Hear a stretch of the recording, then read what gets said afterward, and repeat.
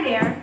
In previous lesson, you learned the laws of radicals. Now, you will learn how to use those radicals in simplifying radical expression. So, let's continue.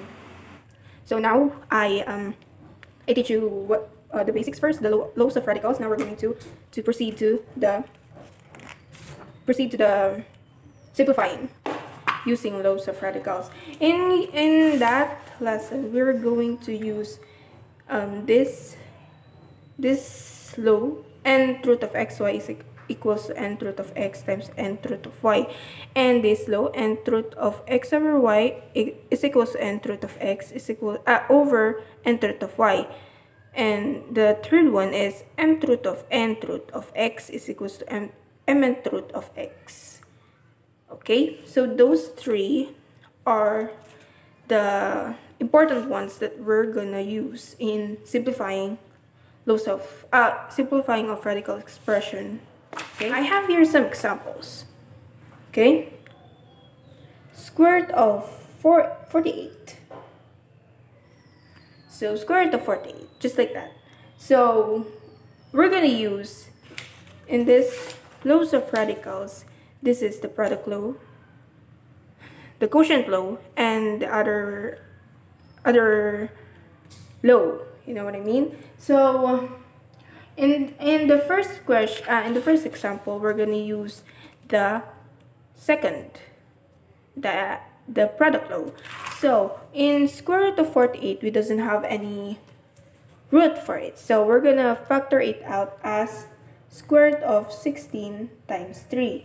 16 times 3 is 48. So now we're gonna separate them. Square root of 16 times square root of 3. So square root of 16, we have 4. 4 times 4 is 16.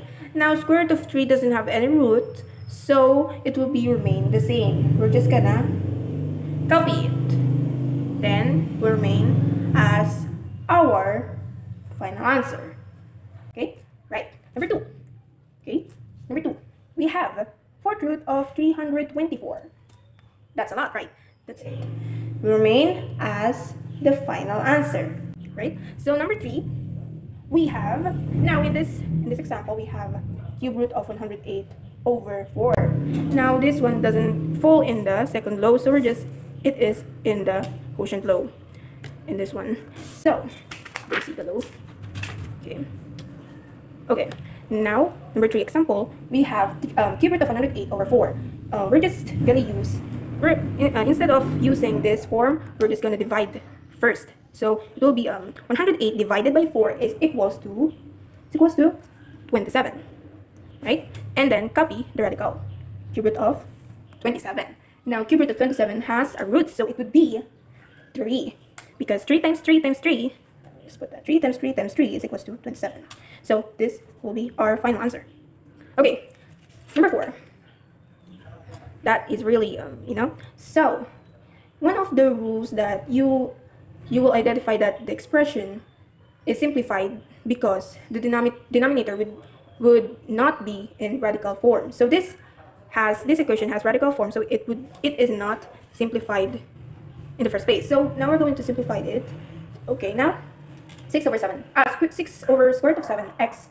Okay, now 7x. We're just gonna think of some numbers that will multiply to 7 so that it would fall in square root.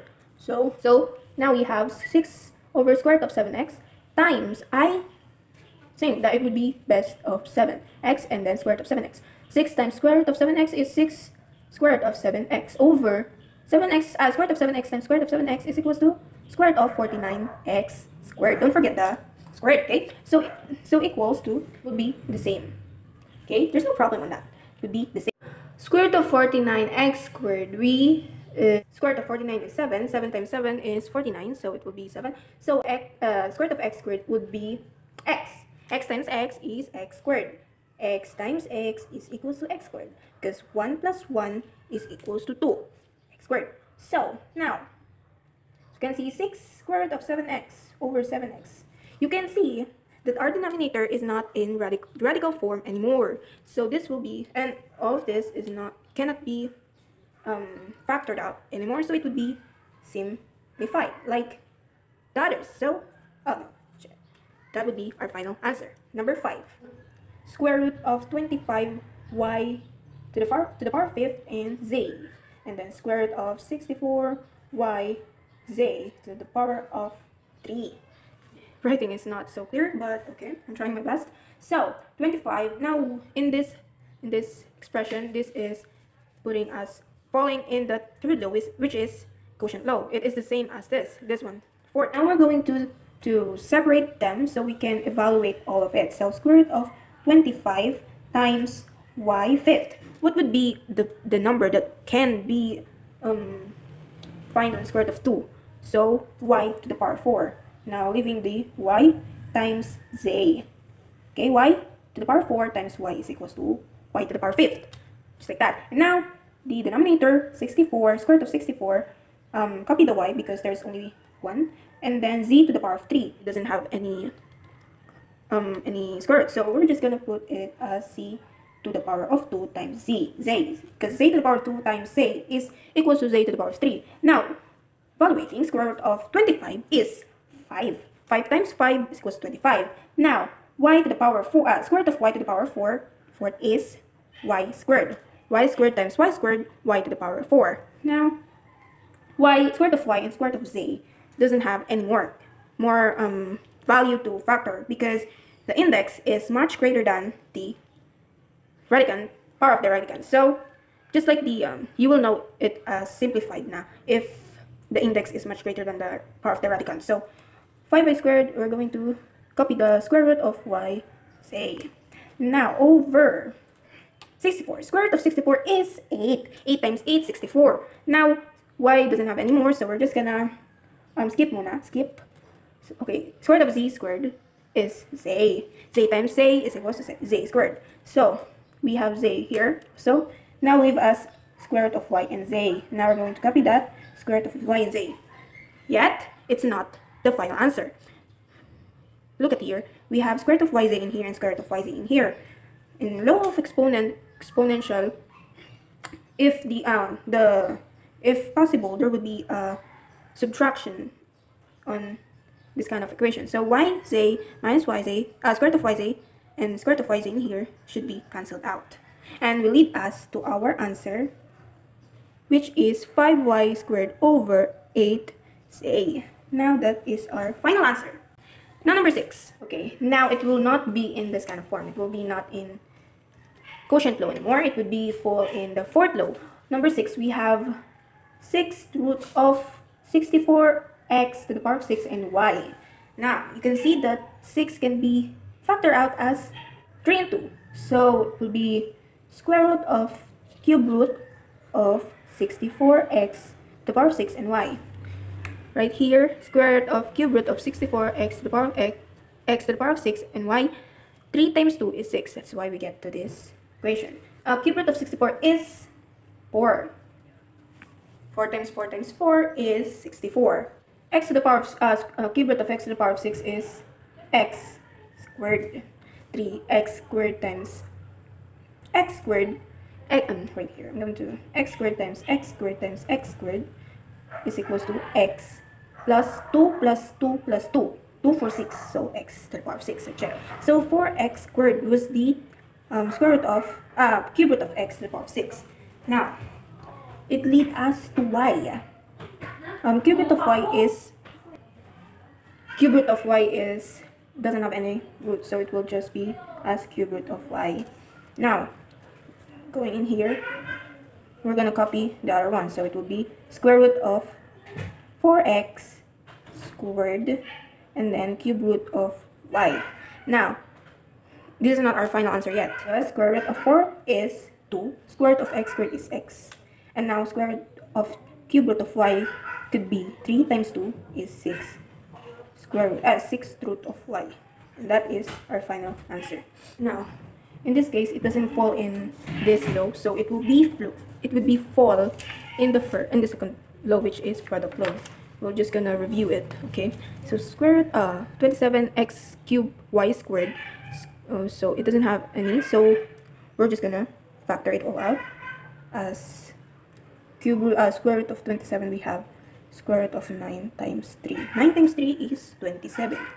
And then times x squared times x squared times x is x cubed, right? So y squared, we don't have to factor it out because it have a root. So square root of 9 is 3. Square root of 9 is 3. Square root of 3 doesn't have any 1, so we're just gonna skip it. Square root of x squared is x. Square root of x doesn't have, so skip. Square root of y squared is y. Now the remaining one, 3 and x, copy the square root and then 3x. So our answer, 3xy square root of 3x. And that will be our final answer. Number 8, the last one. Patience, okay? Number 8. We have 12 root of 125x cubed y to the power of 6. What would be factor of 12? To go as 4th root of cube root of 125 x cubed y to the power of 6. So you can see it falls in this law, which is the fourth law. Now, 4 times 3 is 12, right? So that's all it came from. So cube root of 125 is 5. Cube root of x cubed is x, because x times x times x is x cubed. Like this, x times x times x. 1 plus 1 plus 1 is equals to x cubed. Now, cube root of y to the power of 6 is y to the power of 2. I mean 2. Because 3 times 2 is 6. Because y squared times y squared times y squared is 6. And copy the radical. Okay, so our final answer is 4th root of 5xy squared. That's our final answer. So that is our last example. So I wish you learned something. Everyone. So I hope that's the end of the video. It is too long. I'm so sorry, but I didn't know that it would be that too long. But I hope you understand, and I hope you enjoy the video. So I'm Lheana, and this is my beta number 6 for math.